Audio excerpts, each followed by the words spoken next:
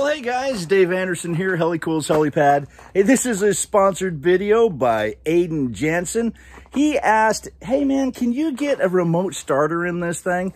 And not just something that, is just going to remote start, but man, he went all out. He wants an alarm system, all that stuff. So I'm like, hey, I'll give it a whirl. So guess what? He sent me one. Oh boy, now I have to put one in there. Okay, so that's what this video is about. Thanks so much, Aiden, for sponsoring this video, sponsoring this build. Let's get cracking.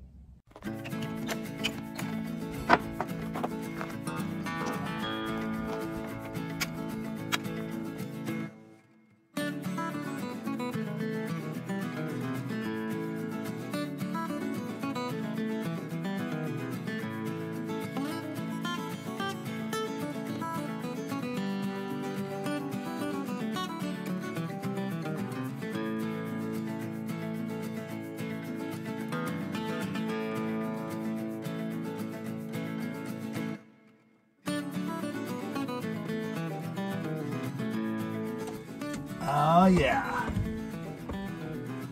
there we go. Oh, these cables haven't moved in a long time.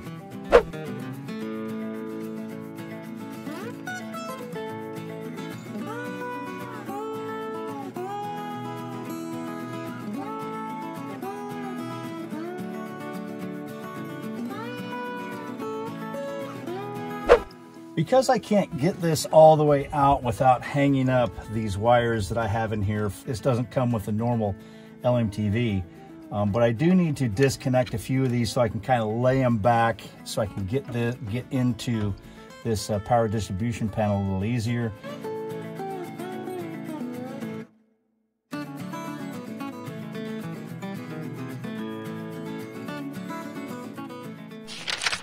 One of the very first things that I'm going to do is make sure that I have all of the parts that came with this. And then I'm going to plug everything in. Everything in. I'm not going to need everything, but you know what? Because I don't have power windows or power locks. You may want to install power windows or locks later on, so I'm definitely going to need to keep those intact. But several of these things I am not going to be using, so I'm just going to be bundling them up. But, the very next thing is where the heck am I going to put all this stuff? This little guy, as far as I am concerned, is one of the more important places. I want this to be accessible. So this little light will flash, and this is the program button. So anytime I want to program the thing, I need to be able to push this button. So this has to be somewhere where I can easily access it and so that it's a little bit visible. Now this little guy has some sticky on the back, so virtually you can put it anywhere that you want to. What I'm going to do is I'm going to add a little bit of hook to it because I've got this nice little carpet that this hook fits right onto. So I'm just going to basically glue a little piece on there. It's going to be great.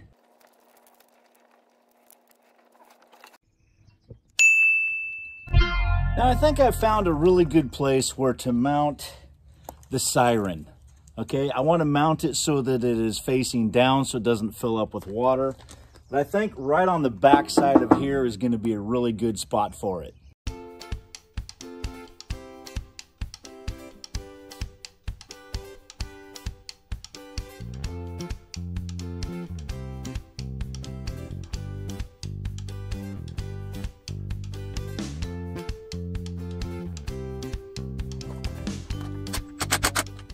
Target of opportunity, just mounted on where the old horn went.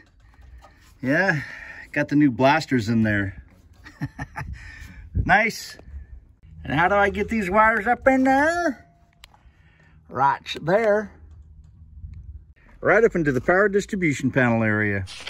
The alarm wire is tucked and into a wrap.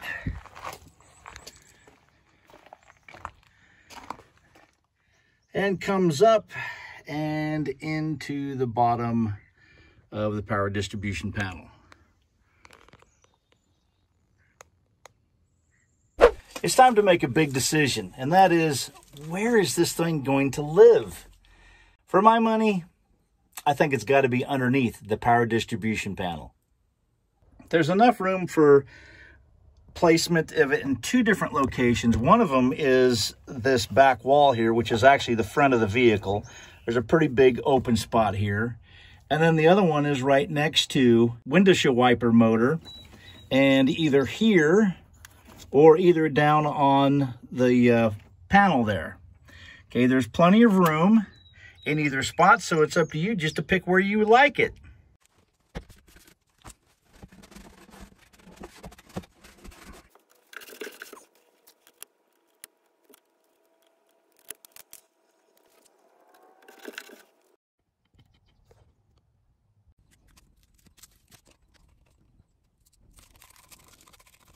This is another component that I need to put somewhere where I can easily get to it. And this is a impact sensor. So if the vehicle gets messed with, jumped in, banged on, whatever, this little guy will set off the alarm. And it has a little adjustment there. And you need to be able to mount it somewhere where that adjustment is still visible. So in case it is, you know, getting rocked around by the wind or something and it starts going off, you can adjust it back, fine tune it, and so that the alarm isn't like giving you false alarms, okay?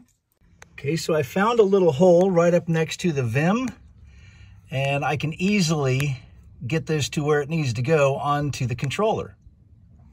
All I need to do is zip tie this onto, oh, probably something like that. Now that everything is put together in this wire harness, there's some things in here that you need to really kind of check out. What things are you actually going to be putting in this thing? You know, I don't have automatic roll-up windows. I don't have automatic door locks. I don't have any of that. But you know what? Maybe someday I will. And maybe you're going to install those, or maybe you already have.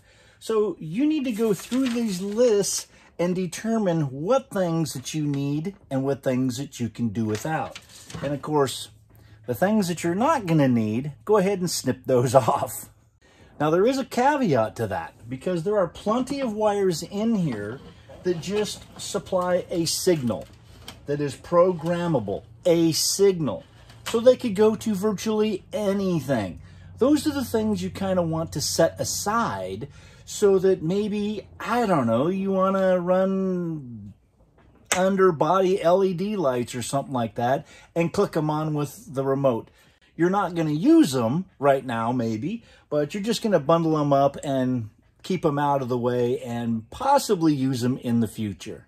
I'm not going to go over what all these wires do because it's going to come with a reference guide, and it would take me another 10 minutes at least to tell you what all of these wires go to.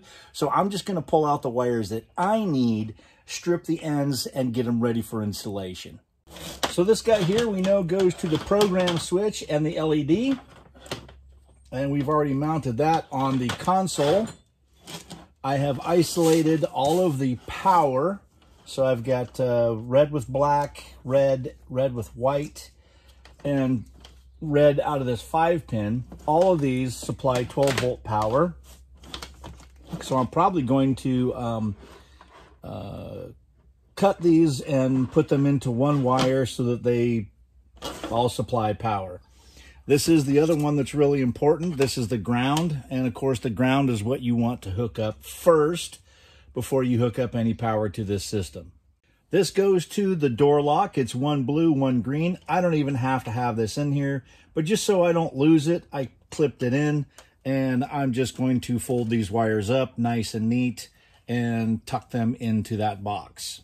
This little guy that's right up here, this is a jumper. What this is a light flash polarity jumper. So your lights might be on a negative or a positive polarity, and you actually put this inside here. And if I remember right, if you put it on the left 2, then that's saying that it's a negative polarity. If you put it on the right 2, that's saying that it's a positive polarity. I'm pretty sure that the polarity of the LMTV or FMTV of the parking lights is positive. So I'm going to go ahead and take this little jumper and put it into the 3-pin of the positive side. That will be on the right-hand side. There we go, just like that.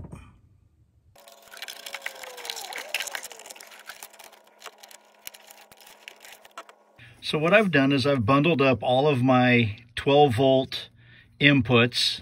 Those are all going to go to power. This is for the window that I don't have, so that's just tucked away down below. All the rest of the thick wires are on this side, bundled up together. All of the thin wires are on this side, bundled together. And again, most of these I'm probably not going to use. And then I also have the rest of the 5-pin wires coming up through here, and of course the black being the ground. All right, this comes from the siren. I know that black goes to ground and the red goes to the brown that's on this 5-pin. The brown is the output for the siren.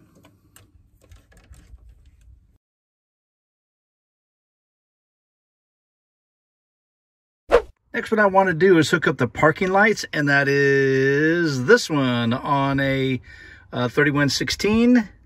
And of course, mine is a 1996 vehicle. And so all I have to do is pull this. It's a 4-pin. This is ground, and that is the switch where I need to put power to. So I'm going to go ahead and use one of these little T connectors. Comes in a set. I'll put the link in the description. And it makes it easy just to splice right into one of these wires. Let's do it. Okay, the white fused wire from the 5-pin goes into where I put that splice. All right, so that's how it goes on, just like that. Very easy to use. Connecting the ground wire's got to be pretty easy because this whole line, this whole thing is for grounding. It's all ground wires.